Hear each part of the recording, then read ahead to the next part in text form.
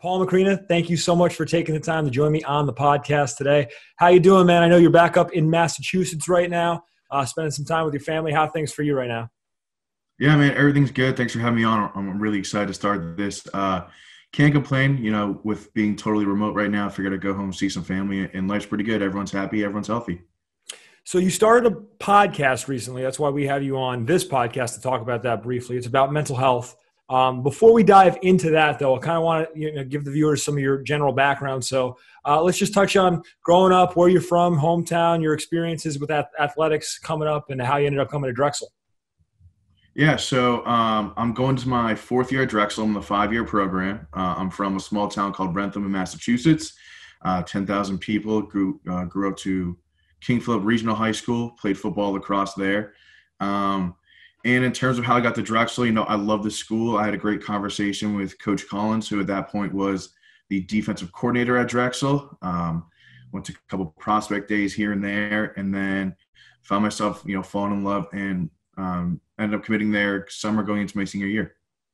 So you come to Drexel and, obviously playing lacrosse. One of the things you talk about on the podcast on your first episode, it's called Survive Your Mind, by the way. I just want to plug that real quick, and we'll plug it at the end so people know how to enjoy those podcasts. But you talk about playing time, right? And the difficulties of being a student athlete coming up, being used to being the guy in your high school, and then coming to a Division I university where it's so competitive. You're not the only guy who has skill at your position. So let's talk a little bit about that experience for you, what the experience as a student athlete has been like at Drexel, some of the challenges that have been put in front of you, and then maybe some of the resources that have been helpful for you in your time as a Dragon.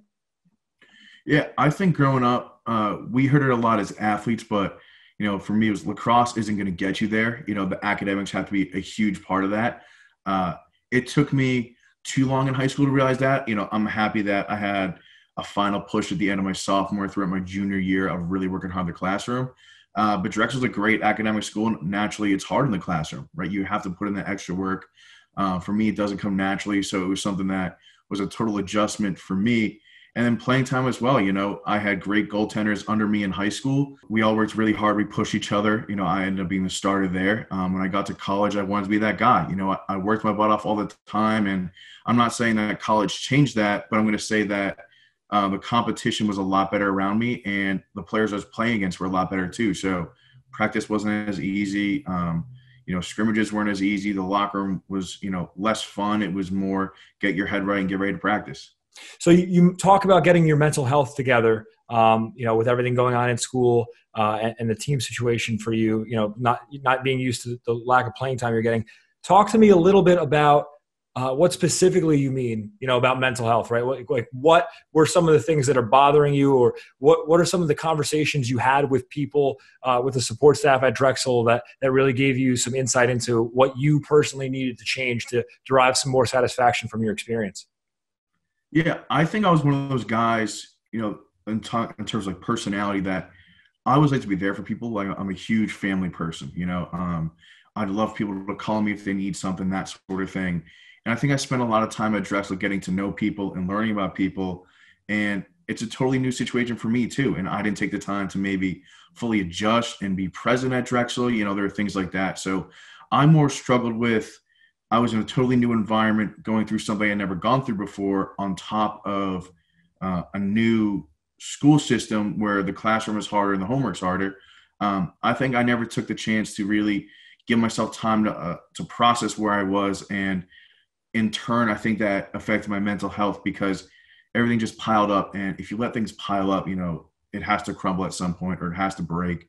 And not that I was at my breaking point, not that I didn't get the help I needed, but the Drexel support staff with Madeline and the nutritionist and all the great people in the athletic department, they were able to kind of sit you down and give you new perspective, right? I know Mr. Gannon was great with me in terms of, he was a college athlete, and he was kind of like, hey man, here's what I did. This is what you got to do. And sure enough, that helped me out. So you mentioned, you referenced a couple people there, right? Can you allude to a couple maybe specific conversations? I know you said you didn't have a breaking point, but you were at a low point. So let me in on a little bit of what's going on behind the scenes and what kind of led to these conversations and what was discussed when you went and tried to get some help. Yeah, I think Madeline's been the most influential person to me. Not that my conversations with other people haven't been informative and helpful, but where Madeline is very passionate in this and has done a lot of great research and a lot of work in it, she was able to give me not only her insight as a swimmer in college, but as a sports psychologist. And so I remember we did a conversation talking about, the biggest challenge or obstacle you faced in your life. So for me, when I talked about my family and my parents' divorce, I think saying that out loud, and not just to my family and friends, but to my, my new brothers in the lacrosse team and with her, it was kind of like a step back, like, all right, this is real. This is a problem that they looked at it as a problem, I guess. It wasn't someone I grew up with where they know what's happening. This is something new for everyone. And when she was able to, I'm not going to use the word diagnose, but I think dive into what I was saying and how it's affected me, she's been able to kind of give me more background and activities and exercises to relieve stress and be more present where I am. Well, and I think that I speak for all of our viewers and anyone listening or watching in saying that, we appreciate the vulnerability and the ability, Paul, to open up about, intimate details of this. And you do that on your first episode of the podcast as well, of Survive Your Mind. So when we talk about the podcast and we transition over to that, right, what inspired you to start this podcast? Why did you feel the need to start something, to create a platform for student athletes at Drexel to talk about these issues? Yeah, I think that, first of all, it had to be done.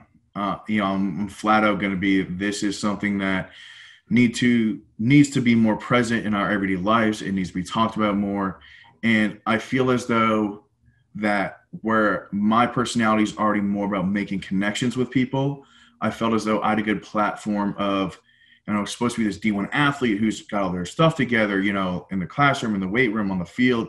And in reality, you could have everything going for you and still not be okay, right? And still have a lot going on behind the scenes, especially with COVID, where I wasn't with my teammates. Those guys are my glue, they're my rocks, and they didn't have me, we didn't have each other, and you're pent up in the house all day. And so there were a lot of reasons for people to start to feel down on themselves, I think, especially when COVID hit in quarantine. And I felt as though that there's no better time than the present. And so I kept thinking about it. And in reality, the longer I waited to start, the longer my message was going to remain, in my head versus in the public. So I felt as though I need to start this now. And hopefully as we're starting to, get our way through COVID and starting to get back to reality, that we can all sort of get back to a place of mental happiness. Well, and you, in your first episode of the podcast, it's you talking about, your inspiration for why you started a show, and then your own personal, I don't want to say trials, right, but your own experiences and what you're trying to get through. So we'll break it down into those two sections. You talk one about your experience as a student athlete and how it didn't mirror your expectations coming in. And then the other one is more of a family situation. So let's go one at a time there. And let me in on why each of those you thought was important to mention in the first episode. Yeah. So for me, my life since I was 6 or 7 years old has been my family and lacrosse. School, very important. I'm going to be outright honest with everyone.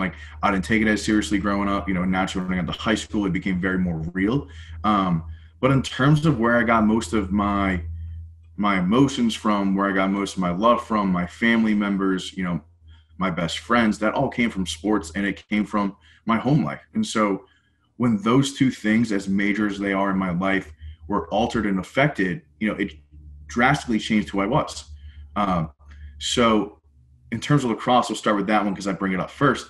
I'm an easygoing guy, and during practice, I play better when I'm relaxed and take a deep breath. But when I got to college, I couldn't do that. Nothing was given, nothing was set in stone, right? Each week, each play, each shot is a new competition. Everyone's watching. And I think that was a big change for me, and I have to have, and I've been working on it and trying to find that balance of keep your composure, but know everyone, everything matters. Every play matters, every clear matters. So in terms of lacrosse, that was my biggest change, I think. And then you mentioned that change, right? So what has helped you in making that transition, for that mindset to come to terms with, accepting the successes and failures as they come, right? For you, what exercises or what things do you do maybe on a daily or weekly basis to make sure you're checking in with your head and you have a clear mindset going forward? Yeah, I started every morning when I wake up, whether it's 1 minute, whether it's 15 minutes, I'm just present where I am. So Madeline and I talked about it. It's called grounding. It's sitting up, whether it's on the couch or on your bed, putting your feet on the floor, putting your phone away and just being present of where you are. I say it in the podcast, I'm like, life is not given, it can be taken away from you tomorrow, just like that.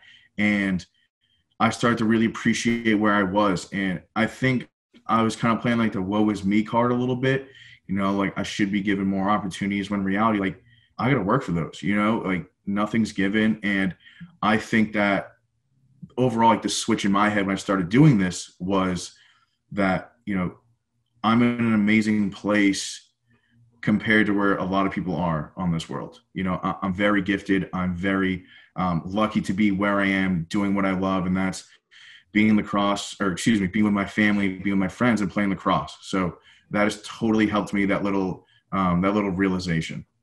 It's so funny, man, because I know in my years when I was an undergrad at Drexel, I had my personal experiences and, messed around with meditation, which has proven to be very helpful. Present moment, mindfulness and awareness, so helpful. And there's a book I read. It's a short book. A friend of mine gave it to me. It's called The Precious Present, a book about living in the now, because the now is the only thing we've got. It's all that there's ever been and all there's ever will be. There's no future. There's no past. All that there is now.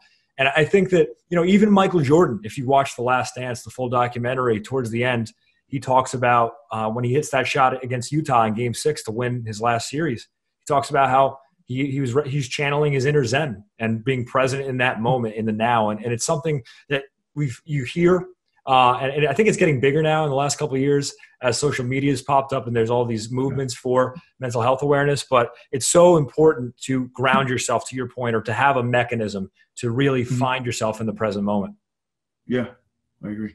Moving ahead, or kind of sticking with that podcast, but transitioning to the other topic you brought up. You brought up your relationship with your mom and dad, and I again appreciate your vulnerability on this. And if I could get your thoughts on this real quick, you talk about their divorce and how that kind of set up expectations for you at a young age when you didn't realize you're blaming yourself for why they split up, and this whole time that's just a lie that's lived in your head that you thought was a reality for so long. So take me through that, kind of being a child, not being aware that that's not the truth, and then coming to the realization that I'm holding this weight against myself for no reason. Yeah, I talk about in life, we tend to want to find answers, whether it's the first thing that pops up. I think it gives us a sense of clarity and reassurance. So if you can't comprehend something, you find an answer the easiest way possible. So for me, when I was 7 and they got divorced, I had no idea what was happening, right? Like I couldn't comprehend that situation yet. All I knew is that they weren't living in the same house anymore. And so little me was looking for an answer as to why it happened. And naturally, I feel as those people, we tend to have a certain sense of blame already.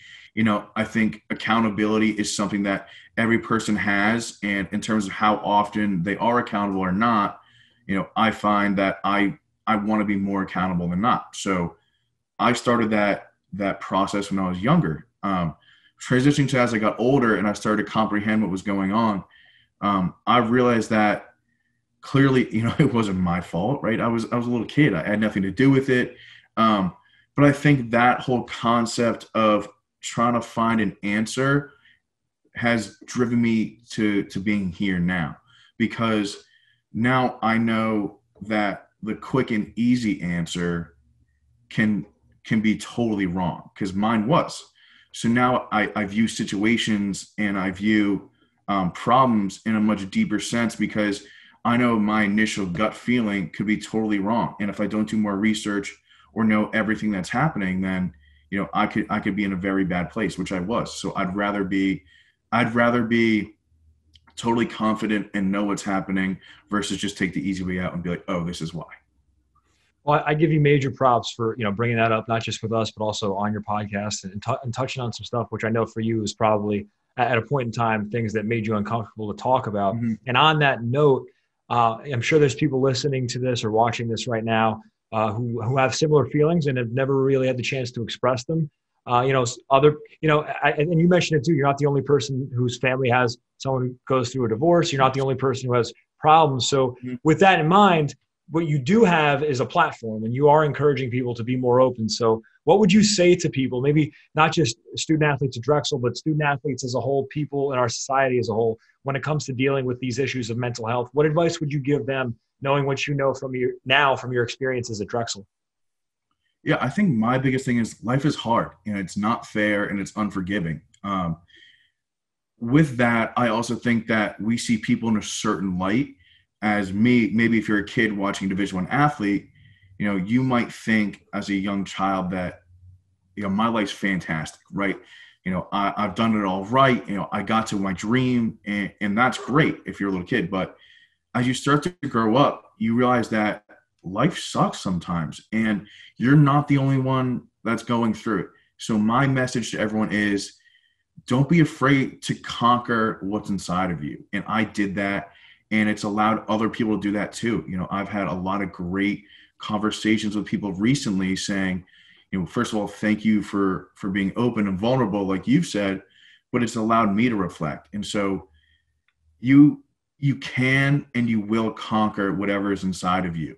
And talking about it, whether it's to me on the podcast, whether it's to Chris, whether it's not on any sort of social media, just a conversation, if you put those words out into this earth and you make them real, then you now have control over that situation. It's not holding you back anymore. And when I started talking on the podcast, like, I'm happy right now, and I'm not saying I wasn't happy, but now that I've talked about it and I've seen, that first video got 3,000 people looking at it, like, that's real. Now it's not my problem anymore. It's everyone like, okay, this is what's happening in his life. And it's a weight lifted off your shoulders, and I'm happy right now.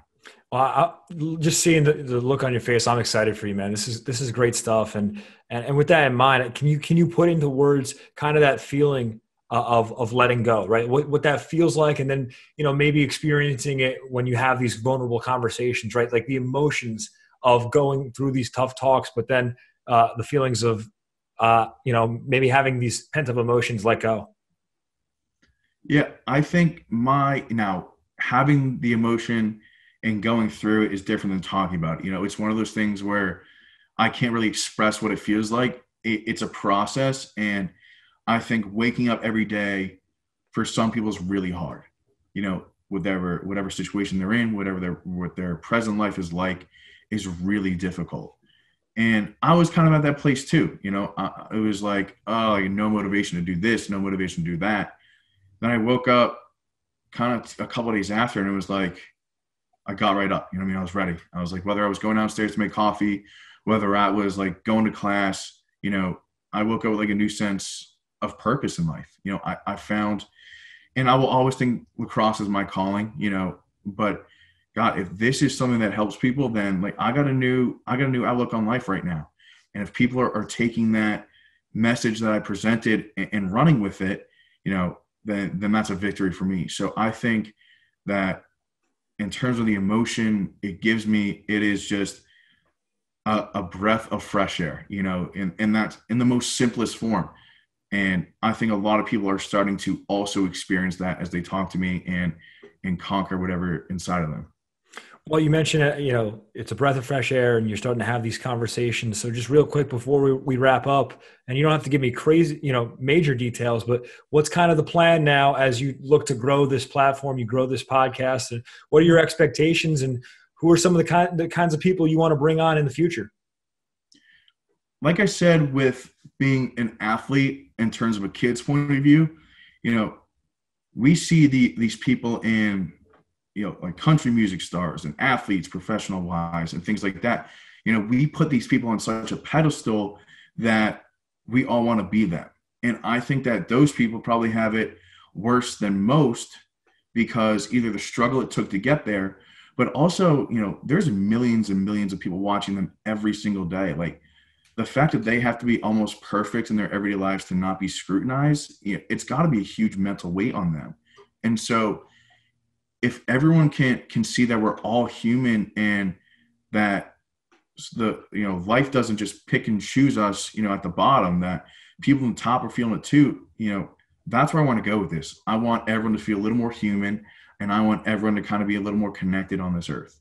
Well, Paul, listen, man, I think this is great stuff. It's great content, and it's got a good purpose behind it. And I couldn't be happier for you and more proud, person to person, friend to friend, of a venture that you're taking on, man. This is really something special, and I appreciate you doing this. Thank you so much. I mean, the support has been tremendous for me. I never thought it would take off like it did. Like I said in one of my podcasts, I was like, or I think I did it on live with my friend. I was like, if it just remains my Drexel family and my home family, and we learn a little bit more about each other and grow, I'm a happy guy. But the support from everyone has been overwhelmingly good. And so thank you for having me on, and I appreciate you supporting me and giving me all these words of advice. Yeah. One more thing before we go, we'll plug it. How could people view your podcast? What's the best way that they could take a listen to it? Yeah. So right now I'm on Instagram at Survive Your Mind. It's survive.your.mind. But I've also started a SoundCloud, YouTube, and I'm working on getting on Spotify too. So if you go on my Instagram, you'll find a link to my website. My friends, they're called The Platform. They have created me a fantastic website, really easy to navigate, very visually pleasing. They've done a great job for me. So I have a website too. So I think the Instagram is the best place to start, and you'll see links to my videos and things like that. Survive Your Mind, man. Big stuff coming up for you and that platform in the future. Thanks again, Paul, for taking the time for this. Thanks. Have a great day.